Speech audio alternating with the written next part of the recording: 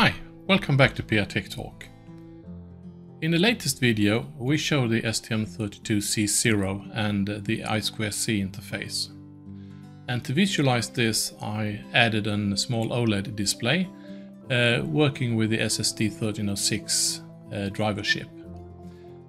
The library that we found on GitHub didn't have support for STM32C0, so I also showed how you can easily also implement this driver. But in the first video I only showed some text and how to initialize the display, but the display also have a possibility to drive graphics. And I got a couple of questions on how to drive graphics, so I will show that in this video. So if that sounds interesting, please tag along. So we continue with the project that we ended the last video. And if you didn't tag along this one, please review it in my video files. What I thought about doing is to have my small logotype, and I took my logotype and went it into bitmap and removed the colors since we only have a black and white display. And I took it into this small tool that's called LCD Assistant, and you can download it from this site. I can put that link in the description below. But it's free to download and it's a small tool, looks like this. So what you actually do, you load your image, and this is the bitmapped file that I have created. It looks like this. What is needed to do is to put horizontal orientation on it. The width and height is automatically indicated in the bitmap, and it also says what table name it should have. So what we can do now is just to save the output. Here is the project on the file structure, and there it's under the project and under drivers. So there it's the project, and under drivers we had that folder that we created named Oled.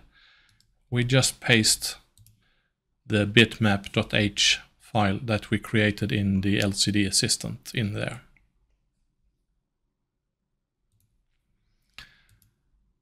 In the project we can right click on the project and we can refresh, and we can go in drivers, Oled, and to see that it's actually bitmap.h is there. So in our code we need to do some additional handling in this one, so we do include it in that one as well.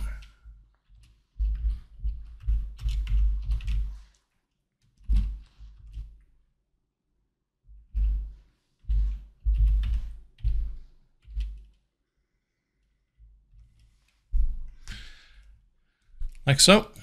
And then we can go down to our code where we wrote some Oled.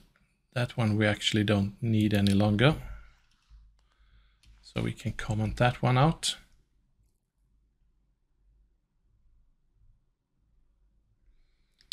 We still need the init, and we can use the set cursor, that is K, but we can do like this. We give it some space, and we can do like this, draw bitmap. And 13.0, that is the X and the Y axis on the display, so it gets a bit centered. And then it takes what file. This is the file that we're going to print, and you have that in the bitmap.h. So you have that here. So it will look for that one. And it's 104 by 64 bits white, and I would like to have it white. And we need to then update the screen. We can add a small delay.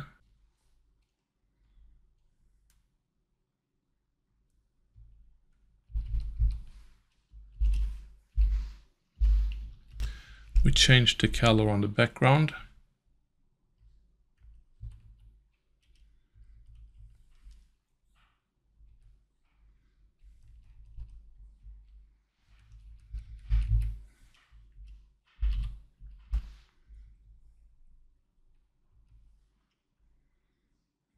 and we'll remove the right string. And then we make an update on the display again. So what we do there, we initialize the display, we set the cursor, we can actually put also the fill color on here.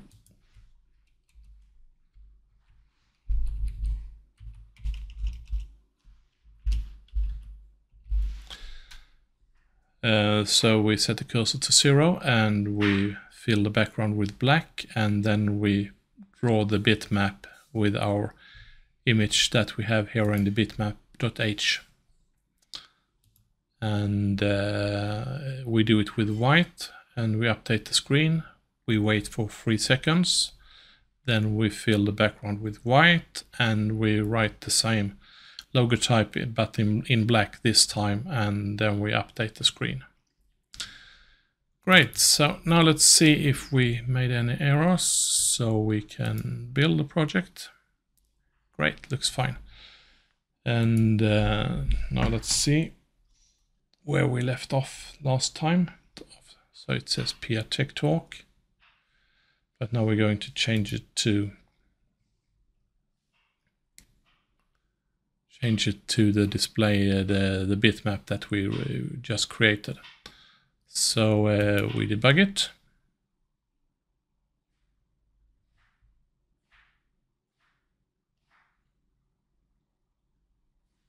So it looks like it already reset itself, but if we now try to start the display, it started with a black background and then it changed to the white background.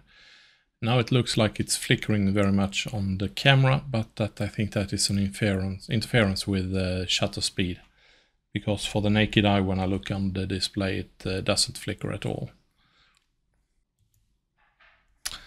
Okay, so now we have also made some small graphics on the display and show both the text and the graphics. It both works. And if we just take a small check on the memory footprint, that is also crucial. Now, even though I'm putting out the graphical display, we use 12 kilobyte, so there is still remaining like 20 kilobyte of flash in the device. So if you liked the video and you learned something, please give it a thumbs up, and it really helps the channel to show the video for many more people that could be interested of this one. And if you have any comments, please leave a comment to me, and if you're not already a subscriber, please consider to do so. It will be highly appreciated. So until the next time we see each other, stay safe.